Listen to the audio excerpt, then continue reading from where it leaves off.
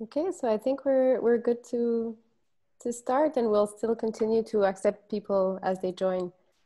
Donc, bonsoir à toutes et à tous. Merci d'être avec nous pour cet événement en ligne qui a été conçu en réponse aux expositions présentées actuellement à la Fonderie Darling.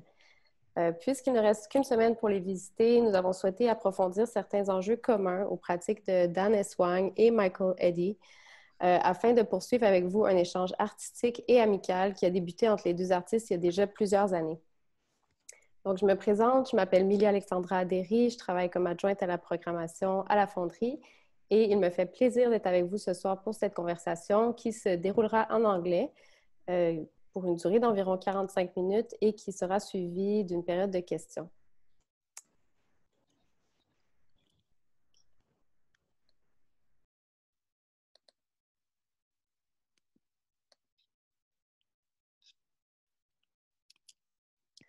So good evening, everyone. As I was saying, we are very happy to present this conversation between artists Dan S.Wang and Michael Eddy around works shown in their respective exhibitions at Fonderie Darling.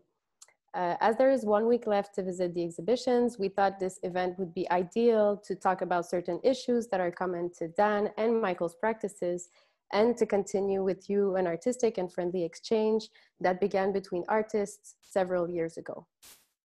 My name is Milly-Alexandra Dery. I work as program assistant at Fonderie Darling. Before introducing Dan and Michael and passing over to them, I would like to acknowledge that we are recording this event from the traditional unceded territory of the Kanien'kehá:ka Nation. We recognize and respect continued connections with the past, present, and future in our ongoing relationships with Indigenous and other peoples in the Tiohtià:ke Montreal community. So Michael, hello. I think you need to unmute. I thought we were all wearing our printing uniform. You thought it was a creative workshop? Well, Dan and I had this plan to both be in our printing uniforms, but I don't know. He's forgot my apron. Typical. I'll go get mine, but first I'll introduce you, all right? So Michael, thank you for being here. You're an artist, a writer, a curator, and throughout the years, your practice has taken many forms in collective and individual configurations. You are based in Montreal and occupy one of the Montreal studio at the Darling Foundry, and you do until 2022. Je suis is your first dedicated solo exhibition in Canada, and while preparing the exhibition, you had the idea to invite Dan, whom you knew from a previous collaboration, to present his printed work on the reading platform. So thank you for being here. It's really a pleasure to have you both. Dan, hello as well. You are an artist, a writer, and organizer currently living in Los Angeles, California. As you can see, for you, it's rather the afternoon time. Hi, Dan. Hello. You also have worked on several collaborative and experimental projects, and you have lectured internationally on topics having to do with new geographies of power, art activism, and the contradictory cultural politics of race and identity. The installation, a range of overstood grammars presented on our reading platform, presents a mix of prints, posters, cards, stickers, bookmarks, a selection from a 20-year survey of printed work, many wearing the Preposition Press imprint, the name of the basement printing office you assembled in the 90s in Chicago. So thank you for accepting the invitation. You're welcome. To start this conversation, I was thinking maybe we could go dive right into telling us more about how you two met and what was the context of your first collaboration. Well, can you hear that music? Yes, we can. Oh, okay. Should I close the window? It's okay. I think I can hear well, you. I was living in Beijing from 2008 to 2013, and one of the projects that I took part in was called HomeShop. It was a collective. I'm going to close the window just a second. It was a collectively organized space in a group in central Beijing. And at one point, and Dan and I were trying to figure out where the origin was, but we didn't quite locate it. But Dan and a whole group of collaborators came over to work with HomeShop and on this kind of radical tourism, I guess you could say, trip that started in Beijing and went south in China to that. And Dan can probably explain. We met. Yeah, I'll just say that. So that was for at least from my side of it, myself and a group of kind of a loose group of collaborators who'd been working together in different configurations for a few years, and who had we'd kind of been involved in this kind of like cooperative research. You know, a bunch of us were artists and writers, and we were all, you know, activists and organizers, and wanting to go a little bit, just gather more knowledge for ourselves to inform our organizing about where it was that we were living at the time, which was in the Great Lakes region of the United States. And a number of us through different pathways had this interest in the China context. One of the main reasons being that the deindustrialization of the American heartland was so much tied to the economic development happening in China. I mean, there were so many specific companies and specific products that were, you know, the manufacturing of which had moved directly from the United States to different parts of China. So that was one of the sort of like concept kind of intellectual, you know, reasons for engaging. And then from that point, it becomes, well, you know, for people not Americans who are maybe not familiar with China, it's such an overwhelming, such a daunting kind of context within which to even just to travel, you know. So it became a question of like, who can we find in China to collaborate with, who can help facilitate our coming over and getting into the sort of different angles by which to absorb, observe, take in what was going on in China. So that all led up to this meeting in 2011. And it happened that, you know, it turned out there were many kind of interesting parallel ways of working among all of us artists, and reasons to continue, you know, ongoing conversations. So that's kind of some of the background there. And maybe I'll just say, HomeShop, why it was relevant for us was because we were using the space in which, in the center of the city, as a base to kind of explore the neighborhood and the changes happening in central Beijing, which is very old and had gone through many generations, but was being wiped out by new building projects and things. So we were that kind of spirit of exploration as a collective activity was very much a part of what we were doing also.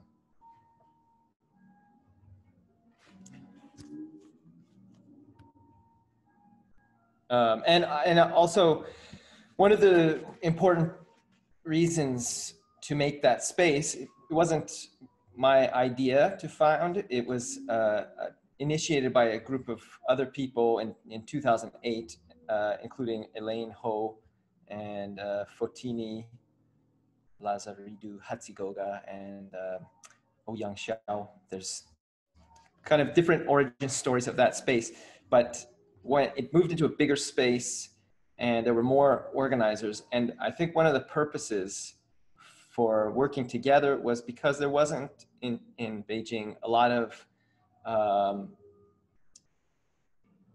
work that we felt we could connect to. Critical types of artwork is very dominated by gallery context, and that's another connection. Trying to found spaces, kind of public spaces. In our case, it was public space by necessity in private space. But I think, for example, Dan had been a big part of founding a space in Chicago? Yes. Chicago, yeah. Called Mess Hall from 2010, no, to 2013? 2003 until 2013. So it went for 10 years. Very long, yeah. But yeah, you're totally right. And I'll just point out, like, say in the slide of the McDonald's that you see that people are looking at on the screen, there's a woman in the center there with short hair and her hand up on her face. And that is a woman, her name is Ulla Schneider, and she joined this group and this gathering from Vienna, Austria. And you know, I knew her through these other circuits, these European circuits, where she was, you know, involved. She's very much involved in some really interesting artist-run kinds of initiatives there. So there was this sort of like global, you know, I mean, it was you know, it was this kind of global thing of people finding each other through these different circuits, all sort of, you know, underneath that, what Michael talked about, the sort of like high visibility, gallery driven kind of art world. But, you know, here was this kind of like more of a sort of a DIY, far less commercial or not commercial at all kind of circuits that were in some ways connected or understandable in the terms of those other global art circuits. So yeah, it was interesting that way, just not only the context of Beijing, but also just this sort of like meeting of different people from all these different contexts. And actually, I thought one of the things that because we were sort of like the on-the-ground organizers of that trip, I felt like we have to find something that explains globalization for this group. Like, but actually Beijing is not a manufacturing center really. So we didn't have much to show in that sense, but what was produced through our kind of collaboration was this feeling of that network, the shared network that you mentioned. And I think even one of the participants, Claire, who has the camera in the picture there, she used the term networks of validation. So you kind of get a sense, there's some sort of value, even though it's quite low visibility in some ways, this DIY art space ecosystem. We get, you know, a sort of mutually supported sense of value. And how many of you were working together, for instance, in HomeShop at that period? Was it like, just to have a sense of scale of Yeah, how many? it was a shopfront space, and with 3 studios, common kitchen, common courtyard, and then a work share room where people could rent desks. So there were different levels of engagement, and some of it was to support the space. At that time, there wasn't so much this work share trend that is totally, professionalized much more now with that WeWork and all these giant glass buildings. But at that time, there were not that many options aside from cafes in Beijing. So that was the kind of business concept behind the space. But among the organizers, it fluctuated, but it was around 7 people, and I'd say about half foreigners and half local Chinese. And we went on this trip. Oh, sorry. Yeah, no, I was just going to talk about the use of print and printmaking in HomeShop and in these DIY social and collaborative structures. Maybe I'm curious to know why and how these techniques and medium came so important in the works you produced from that period. Well, both you and Dan. The funny thing about China, if we're talking in this kind of vocabulary of DIY spaces, and I wouldn't say anarchist necessarily, because there's much more hardcore people than me out there, but the whole topic of zine culture, for example, and like self-publishing there's not much evidence of it in comparison to over here, because they jumped right into digital formats pretty quickly after it opened up a bit more. Someone who knows more could certainly correct me about that. I'm sure there's amazing zines. But printing, therefore, actually printing things was a very social type of activity in that sense. And also there were designers among the organizers who loved making books, and Jesus Christ. And the designers, that really actually changed the way I thought about making books and print and writing too. It opened a lot for me to work with these people who had this practice of producing publications. In China also, it's much easier to print because it's not so cost prohibitive. You can go to the print factories, you can make an edition of 500 books or something for much less than you can here. So it's sort of an activity that is semi-sustainable, but even if you're independent. However, the circulation is obviously something that a lot of people wanting to make books don't think about, but it's actually the hardest part. But so there were those there's like the discursive and the more kind of performative sides of printing, which I think I'll talk about a bit after Dan describes his printing, I think.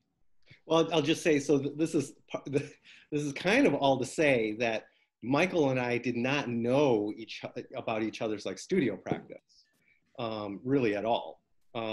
So it's like years later now, having this opportunity to do this together, even interrupted as it was by the pandemic.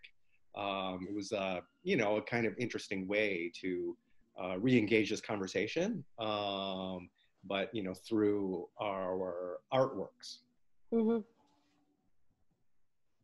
Yeah, and maybe then here we can see a picture of you working. Maybe you can tell us a little about your practice and that has such a wonderful range from very experimental to very utilitarian prints. Yeah, I mean, I mean, the basic kind of story is that I was, you know, I was trained as a printmaker and just as a young person, I was, you know, I was drawn to graphic work, and because I was from the beginning a writer as well as a studio artist, there was a sort of natural meeting point of those two ways of thinking in, you know, what maybe people would call text art, or just what I just think of as typography, you know, visual presentation of language. There's a little bit of, you know, my own sort of personal kind of history growing up in a house full of Chinese art and paintings, and, you know, in so many traditional Chinese painting forms and genres. It's, you know, the literary and the visual are kind of collided together in these conventional ways. So I kind of always have thought, I've always thought of like language as a visual thing. And then when I was in school, you know, I became interested in letterpress. This was in Milwaukee, and at, you know, that part of the country, the Great Lakes part of the country, a lot of the printing equipment of the 20th century was made around there. So in the 90s, it wasn't that difficult to find, if one wanted to start to accumulate it. Or I should say, it was kind of like the beginning of the end of the era in which, like, it was not so hard to find that equipment. So that's what I did. You know, I hunted down, you know, a couple of presses and type and those kinds of all the things you would need for a small working shop, and that became, you know, what I had to work with. So that explains why you see here on this wall, over the years of making these posters and prints, they all look different, but they all kind of, there's also similarities, because it has to do with, you know, just what kind of type I had. I'll fast forward to sort of the end stage of this whole part of my artistic life, which is to say that in the beginning, I also felt from a kind of like ethics side of it, in sort of a, you know, conceptual / ethics side of it, I was drawn to this stuff because I was interested in helping to preserve it, and I was interested in investing my own you know, kind of my own hands with the craft knowledge, just so it wouldn't go extinct. And by the time like a few years ago, or even like, let's say 10 years ago, it became pretty clear to me that it wasn't going to go extinct. Not anytime soon anyways, not with my generation anyways. There's a lot of people who are younger than me who are taking to it. And a lot of people were, you know, bringing in digital ways of doing the pre-press part. And that's kind of when I started to lose a little bit of interest. My interest started to wane.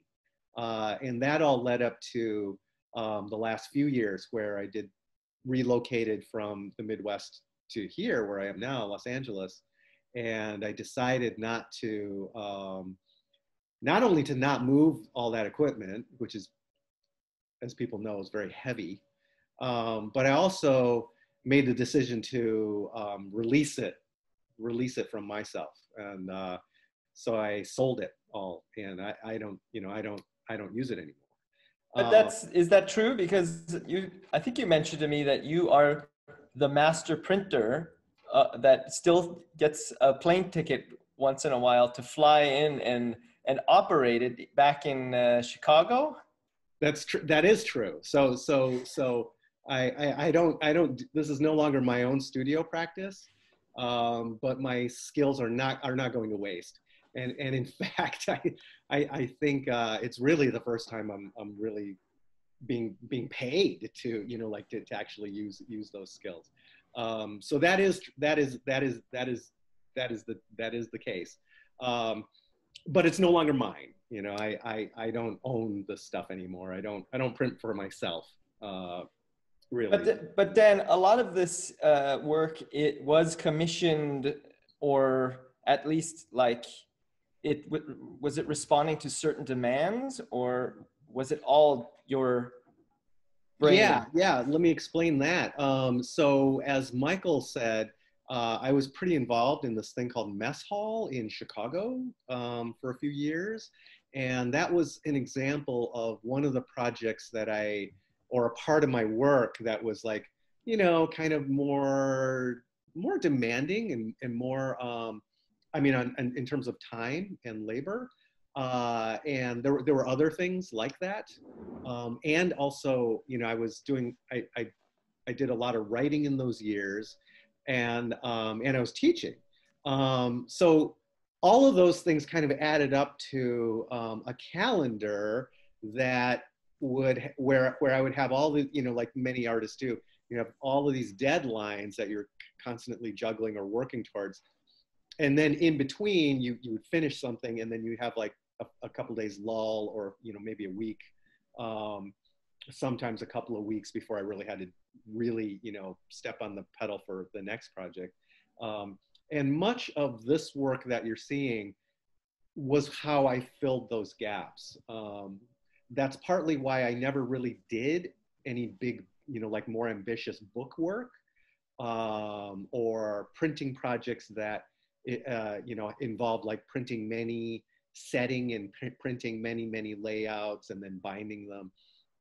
You know, these things you call books, right? Actually, I thought when Milly asked me, do you know any small publishers for the reading platform in the small gallery here, I thought of your press, Propositions Press, thinking that it was a publishing house, because that's how little I actually knew about it.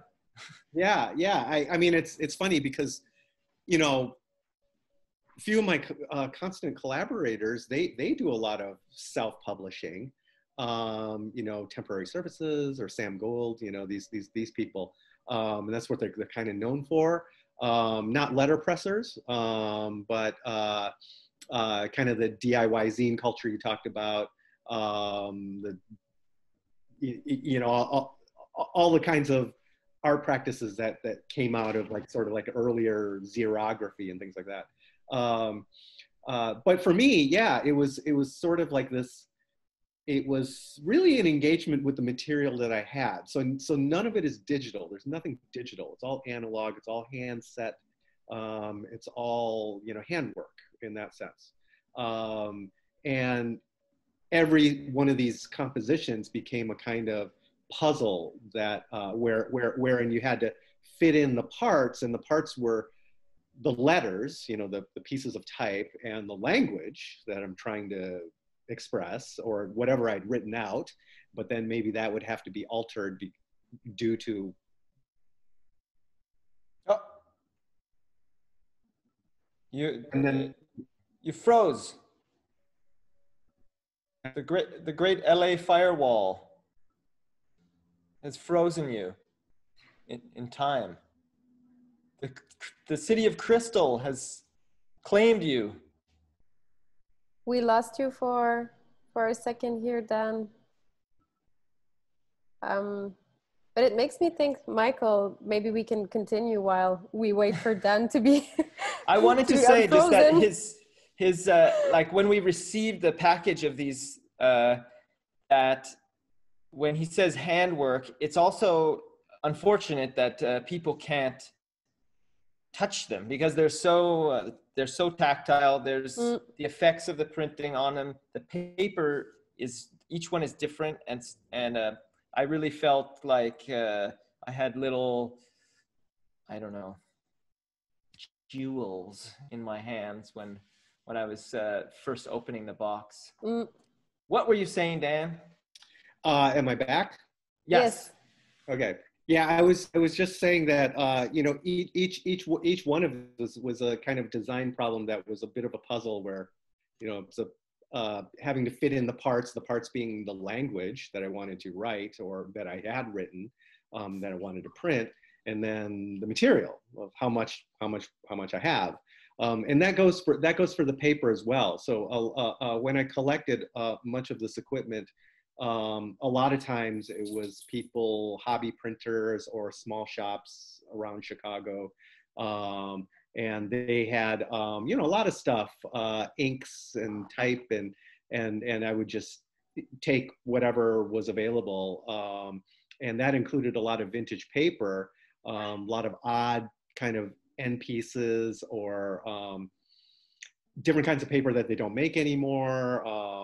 So that would determine like the edition sizes. So a lot of these edition sizes are not that big, maybe between 20 and 50, which becomes another problem or issue of like question of like, you know, how precious are any of these? If you have 20, you know, you kind of start to think about where they're going to go.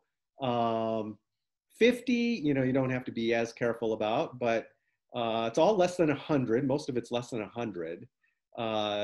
So it's kind of micro scaled in that sense,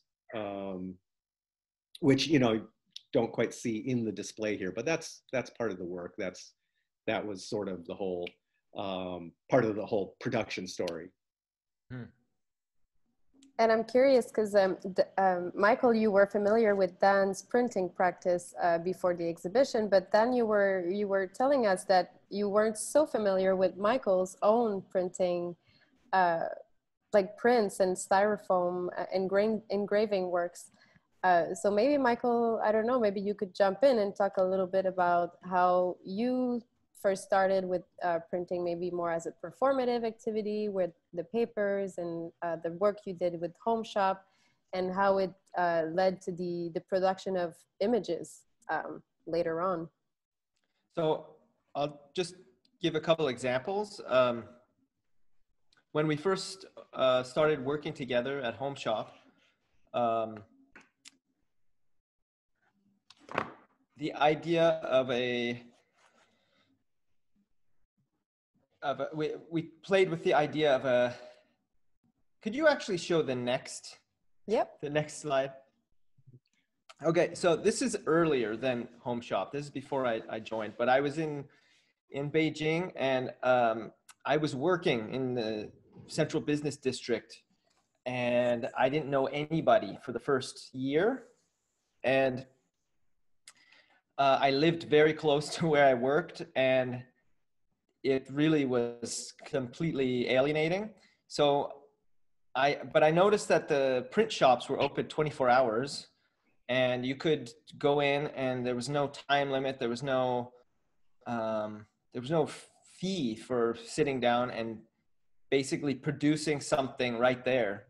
So that's what the kind of parameters that I gave myself. I was going to go after work, after dinner, around midnight or something, and just stay until I produced a zine.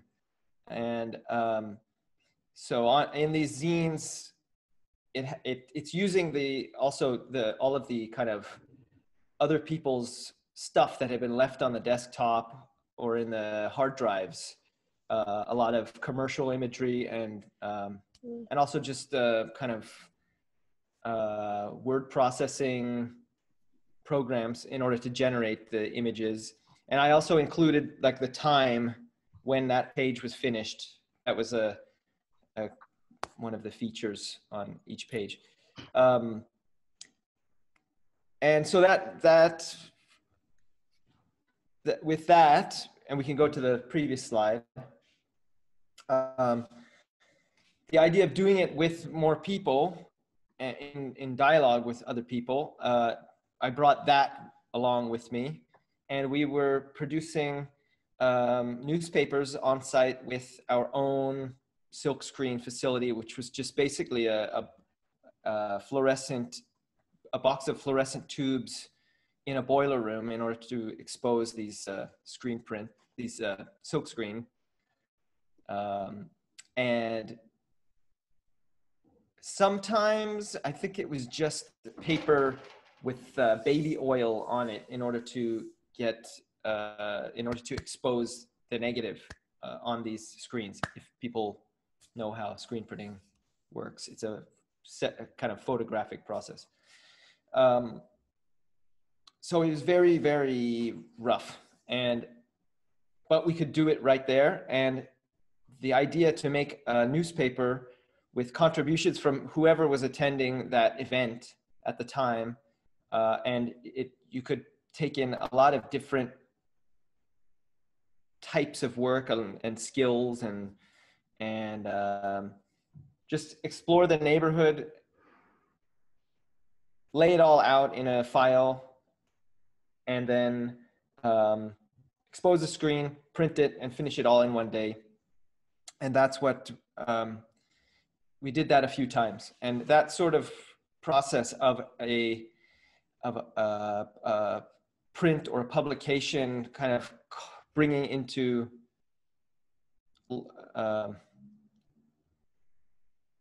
like creating an activity, generating a performance in a way, was followed up in this particular example, which is we were invited to a group show in another city.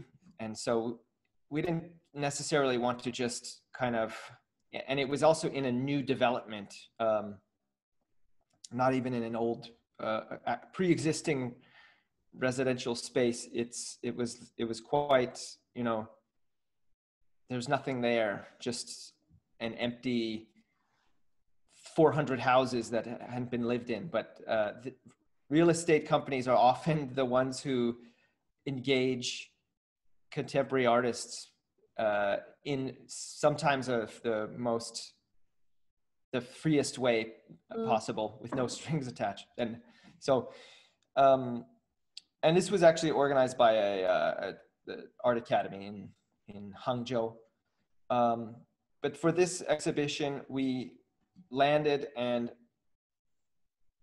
started to look at all of the other works in the show just a couple days before the show opening, as the workers were preparing the shows. Most artists didn't go, they just sent work, but we critiqued and made a critical newspaper about every work in the show. And some of the comments were pretty nasty, I have to say. But it was intended to be kind of like a barb, or like a little snarky. And we printed it during the opening too. So, and people paid like 50 cents per copy. So like the format of publication really marshals all of these activities, and yeah. I have seen these newspapers, and it's interesting to me because I'm more familiar with the styrofoam engraving prints that as they are in the small gallery at the Fonderie Darling, and it seems to me interesting. It seems like you went to newspapers from making the actual cartoons that are in the newspaper. Maybe you can tell us a little about how you came to produce, to print the images, like how you transferred to engravings and actual drawing.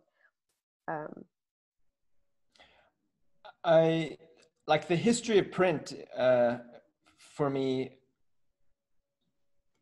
is like, it's not something that I was approaching really head on here, but there's many offshoots and consequences of print. I just found this process. I don't know. It's sort of I found it cutting into styrofoam in order to make prints. It's easy, and basically all the styrofoam that I found was just left on the side of the road. It already had a life. Sometimes you could see that in the prints that there's like, it's not a completely smooth surface. A lot of insulation panels and something I haven't explored a lot, but is like the architectural connection to materials here. But what I liked about this method of printing was that it really simplified the picture. And I had a tendency with drawing and to over render things and be very precious with I took printmaking in university, and lithography, I would tend to make like very, shaded things. And so I could never actually decide on some picture that I wanted to do because there was so much shading involved and it was a lot of time. And like, it also looked basically like cartoons actually, but cartoons that were a bit too precious. And I didn't pursue printmaking after that. I was, but that released me from this preciousness a bit, this type of imagery, but also the history of print came to mind because it looks like the reference that I appreciate about this was the medieval woodblock printing that it resembled to me, and how whole kind of social systems or something like morality are depicted in church prints of people in hell, for example. Another work in this show is a video torturing credit cards that I won't get into, but the images of cruelty of medieval prints really interested me. And also today, all the discussion about free speech, I really was interested in print's role in that. The first image that you see of Martin Luther, this is not, it's kind of based on some images of Martin Luther, but actually it's from a movie about Martin Luther, and Ralph Fiennes is looking over his shoulder while he's naughtily hammering up his 95 Theses. And so I was thinking of, just through this work, like the concept of free expression and its role in today. And therefore, this church, which is not a Catholic church, it's all belief systems, and he's still finding something to complain about and to protest. And that's sort of like the door into the rest of the show. I sort of thought of this as a kind of disembodied book taken apart, and that's how I organize the space. Dan, if ever you have some, I'm on. You want to correct the record about Martin Luther? If you have some interpretations, comments, please feel free to join in. I would also invite people in the conversation to feel free to ask questions or join if ever you want to speak. You can ask us to unmute you or let your video go in, or you can simply write in the chat box if ever you have any questions. But otherwise, Michael, you can go on and continue to reveal some insights about these wonderful prints. Oh, they're printed on Tyvek. That's another, just the size of them. I couldn't figure out how to not make the paper roll up, and it was really difficult. And the types of ink and things like this, it took a long time to figure the right mix. So it's a kind of water-soluble, oil-based ink that worked in this case, and a kind of Tyvek sort of art grade Tyvek, which is a plastic. Mm-hmm. Well, it's just on the material level. That's kind of funny because Tyvek and styrofoam are both building materials and used to create insulation barriers. Mm-hmm. So to take the one and print it on the other, that's kind of well, we could do the Chinese thing and say it's harmonious somehow, right? But yeah, the question of the Luther thing, I was intrigued by that one because one of my current projects is, I thought I was going back in time. I've had this kind of fixation. And one of the perspectives or one of the angles at which I've been feeding my obsession with it is understanding it as a important event in the history of media, and it being this event that was played out in pamphlet warring, in political oratory that the next day would be out on the streets as in a printed form. Sorry, when are you talking about? I'm talking about the French Revolution. So okay. 1790s. Yeah. And that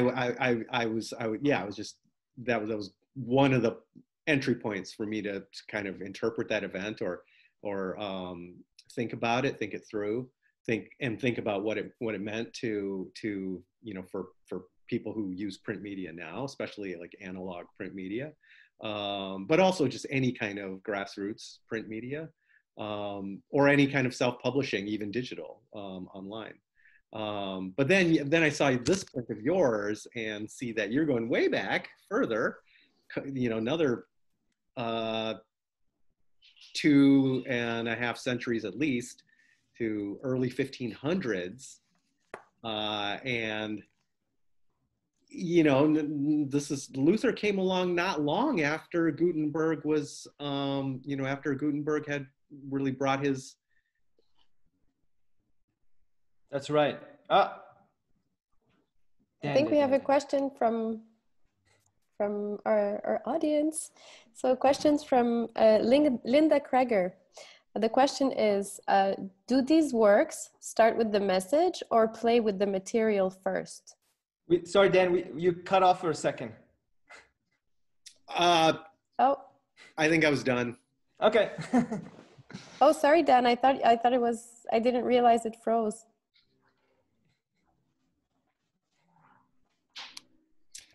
Is Linda addressing that to one or both of us? You.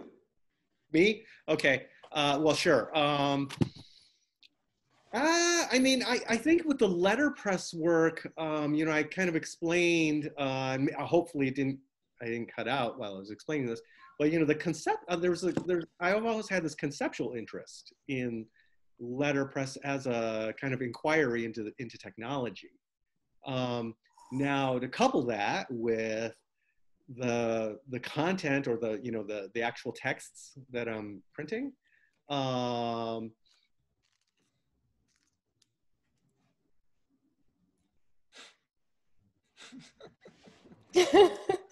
We don't know if you're thinking or if you froze again. No, am I frozen again? Okay, we hear you now. Yeah, but now you're back. Yeah, you're back. I'm back. Well, so I've also had this conceptual side to in my interest in the letterpress printing, and then I had kind of this other thing of writing political language, addressing certain issues, or just this, could you go to the 3 strike posters, the 3 different posters using the strike language? For example, here, and these were over, as you can see, they were done over different years, but you know, I've always had this interest in labor history, labor politics, and labor action. And so, you know, here are 3 occasions where, you know, I was playing around with strike and the rhetoric of strikes, the history of that rhetoric. These words in the center, we called a strike and no one came, they are not mine. They belong to, it's in the title here, for Freddie Perlman, you know, a Detroit radical who printed a zine, I guess that's what we would call it, or a pamphlet in 1968, and they had this on the cover. We called a strike and no one came, and this was in Kalamazoo and Detroit, Michigan, where at that time, for sure, and all through my growing up in Michigan in the 70s as a kid, you heard about strikes all the time. You heard about labor action, militant labor action all the time. So to kind of like bring in this wry way of thinking about labor organizing and labor action was always interesting to me, like because it says something about, I mean, it's partisan, right? It's about a strike, but it's also radical in the sense that it's a way, it's kind of there's an acknowledgement there that labor unions are their own special kind of hell, and their own kind of, you know, their own, it's like an additional layer of bureaucracy and authority that, you know, one as a worker, you know, has to deal with. So all of those kinds of things are in the language, but then, you know, as on that material level, I was always interested in just seeing where the material would take me and force me to alter the language if necessary. So that's a long answer to your question, for the letterpress printing for me and in printmaking in general, it's hard to balance.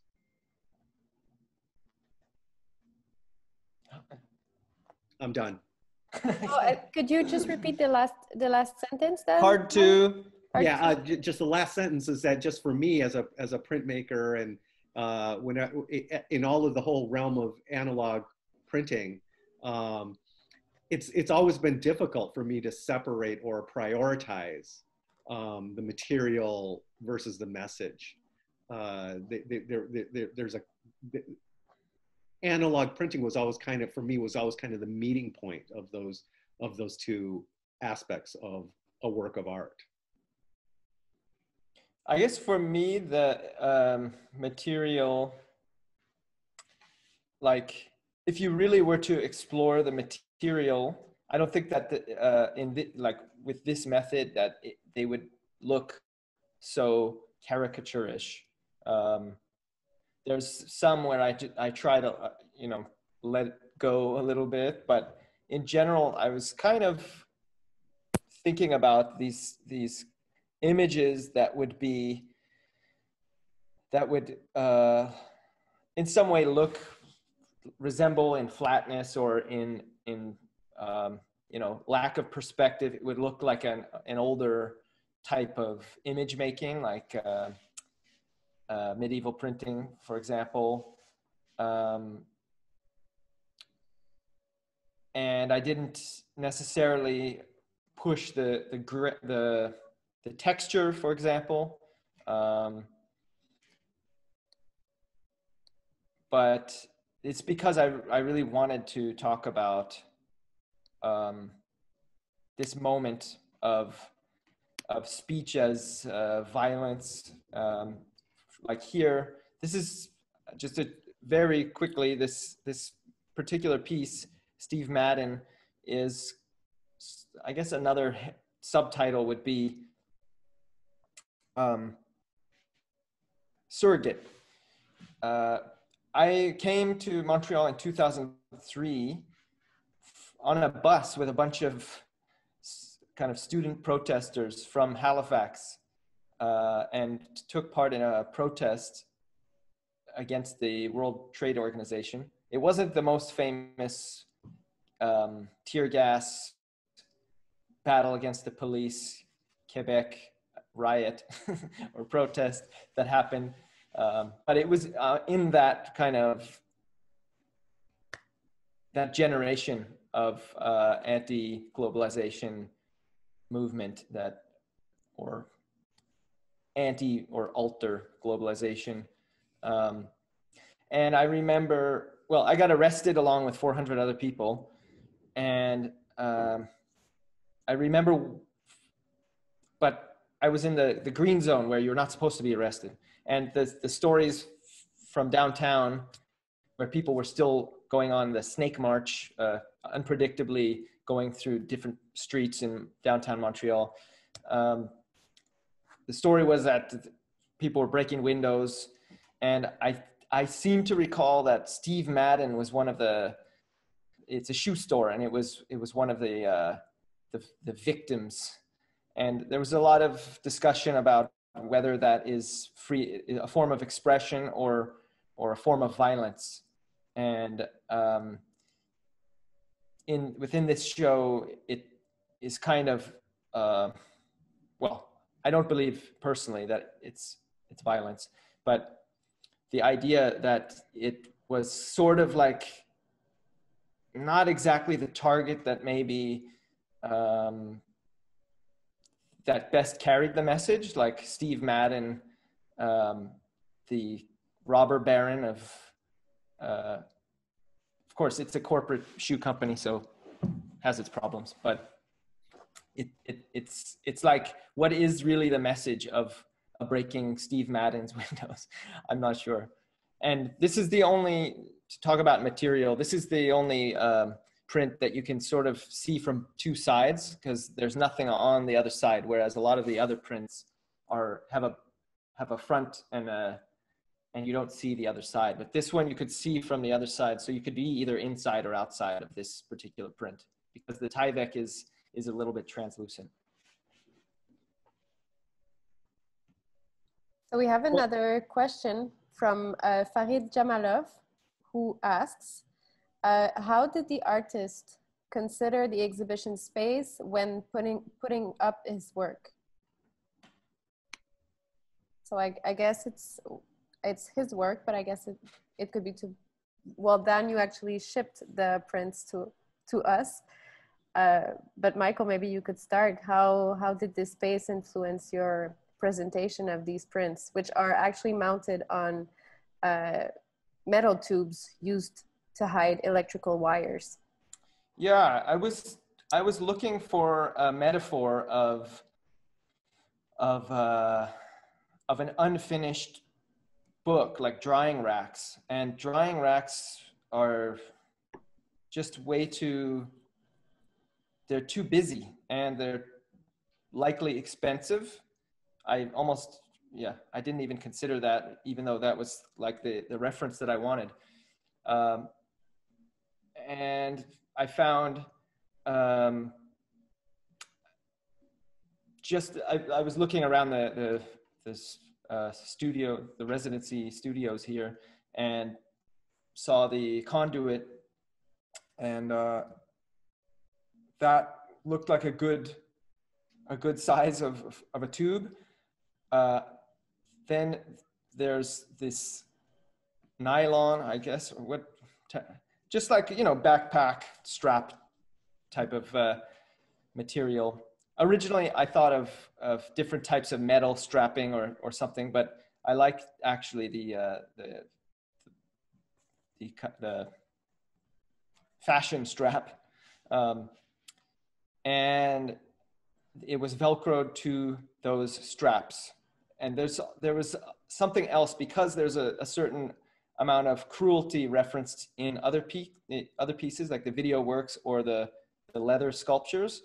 There was something about it being also subjected somehow. It felt like it was not only on a drying rack, but also kind of stretched out and exposed in some way. So that's why it came together. And also just how to show prints that are very sculptural in some way in a space you know, I didn't want it just on walls, but I didn't want them like flapping around.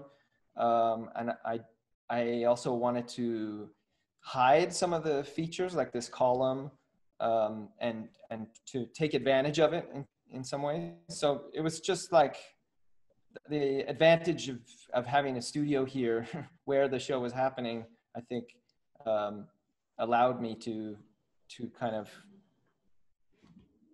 navigate toward this one solution, which I was pretty happy with. It's imposing and modular. I like the flayed, the flayed effect, right? That's like kind of look like they're sort of like skin-like, you know, flayed, sort of stretched out for. Yeah, there is something skin-like about Tyvek too. It has a rice paper kind of appearance, and it has the fibers in it, and it's also it's not matte really. It has this waxy look, so there is something a little like animal skin, but I mean that's stretching it a little bit. And Dan, I'm curious because I'll get back to the picture of the exhibition, but we agreed on how the image were presented, but if it was, would you have done it differently? Maybe if you had because obviously it was not, I should mention that it was not possible for you to come to the Darling Foundry because of the pandemic, and we had to organize everything from a distance. But is there anything you would have done differently? It seems very interesting to me that these, I feel like they look so clean in a gallery space, you know, compared to, for instance, this image or where they are presented in another context. And there's a kind of tension between what is written on these prints and the very kind of neat and peaceful context where they are presented. Well, I should say that this presentation it like comes out of a box. So I had, you know, been printing all of these things over the years in between other bigger projects. So they're all kind of, you know, they're all standalone or maybe just maybe not enough substance to stand alone as, you know, one print. But I kept printing over the years and just to see what it would amount to. In the end, I think I printed about, you know, 150 different things. And, you know, a lot of those I don't even have even one of, you know, in my possession. But of what I had, you know, I kind of self-organized into about 80, a little over 80 prints and put them all into a box. And that's, you know, that's what we're looking at now. How many were there? Boxes? In the box set? No, how many box sets were there? Only 4 so far. I think I'll probably maybe put together 8 altogether in the end. You know, a couple of them have gone into collections, which is kind of nice. So I know where they are. But it's in the box where they're in sleeves. They're in 4 different sleeves and categorized. So that's kind of where they're more organized, as a kind of like something you put out on a table and in a library and maybe, you know, leaf through. Putting them on the wall, which I had, you know, done in different places, even before organizing them as a box set. You know, they're kind of hard to, put in any sort of like really formally logical way.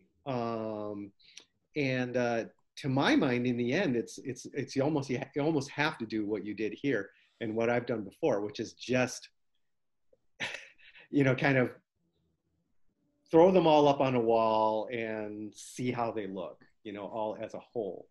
And then maybe they become one thing. But ordering them in any way is difficult. Thank you, Dan. I'm thinking we're 10 minutes, over. So if there is another question, we might take a last one. Otherwise, I guess we are arriving towards the end, or maybe if you maybe have something you'd like to finish with, or to say. I'd like to say thank you to you both. I think it was really lovely to have the chance to see you both and have a conversation. Dan, you were mentioning that all our plans have been a little bit transformed in this pandemic context, and it has been quite a challenge for the exhibitions to continue to exist in this context. But I think this is a very good way to sum many of the things that are happening, and also there's 1 week left to see it. So I thank you a lot for accepting to do this conversation.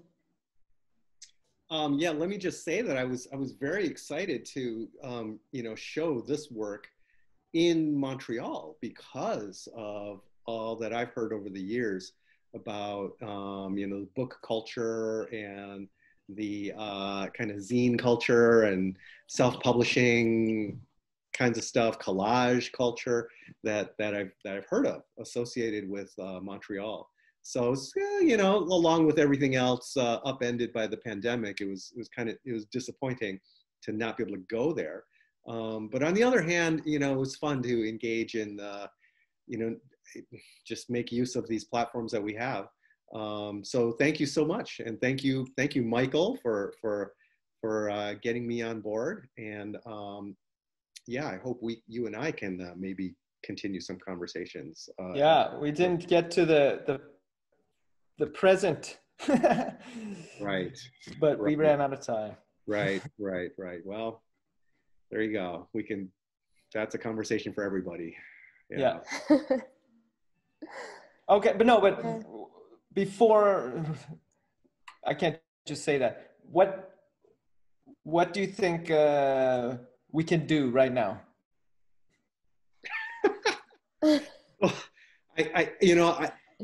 For me, you just have 30 seconds. Right. The priority is getting this guy out of the White House. Right. We have to do that, and that's going to be. It's not as straightforward as voting him out. I think we have to win the Senate, because if winning the Senate means that should he win or steal the election, then there will be a break on him. The other thing is if we win the Senate, or if the Democrats win the Senate back, that'll be incentive for him to leave peacefully, because then he'll know he can't do anything, and he'll be investigated if the Senate goes into Democratic hands. So those are the two things: is to vote him out, but also win the Senate. Okay. And then everything after that is like to resume, right? The whole. I love that you have a clear plan, Dan. So he listens what do we do now? He listens to Michael Moore's podcast. He's just stealing everything from Michael Moore. Michael Moore's from Michigan. Are you from Michigan? I am. Oh, there you go. Yeah. But one of these days, I'll get to Montreal and see you both. Yeah, I really hope so. You'll definitely be very welcomed. Okay, thank you. Well, thank you everyone for staying with us and for being here. It was lovely, and I hope to see you soon at the Fonderie or for another Zoom event. See the show! Yes. 1 week left. Ends on Saturday. Thank you, Michael. Thank you, Dan. And have a great evening. Okay. Bye. Bye.